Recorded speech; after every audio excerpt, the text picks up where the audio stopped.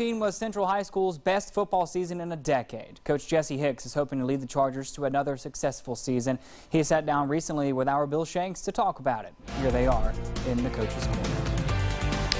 Jesse Hicks is here from Central. The Chargers had their first winning season last year in a decade. Did not make the playoffs, kind of got squeezed out despite a 5-3 record in the region.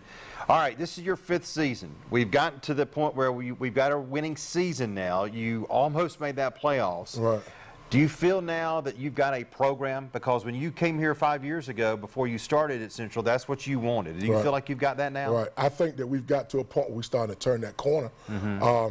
Our kids expect to be successful, and I really think that the big thing for us now is to get a taste of the playoffs. We got it a year ago and lost in the first round to Cook, and went 6-4 last year, went 5-3 in the region, didn't make the playoffs. Very disappointing with a good group of kids with some great pieces, but I think this year we're a lot better football team. All right, let's talk about the offense a little bit. Donald Lamb is a 10th grader who got a little bit of playing time for you, kind of ready to take over the reins now? Well, we're hoping that Donald can take it and run with it. You know, replacing Derek is going to be tough. Derek's one of the better players I've ever coached, and he and Stephon Jones right now are battling for it, but right now I would say that Donald has the upper hand. He had a great spring, so we're looking forward to see what he's going to do on Friday night. And it helps a lot to have a running back like Antonio Sanders, who was really good for you last year. Right. Well, I tell you what, he's been good for us since he's been a freshman.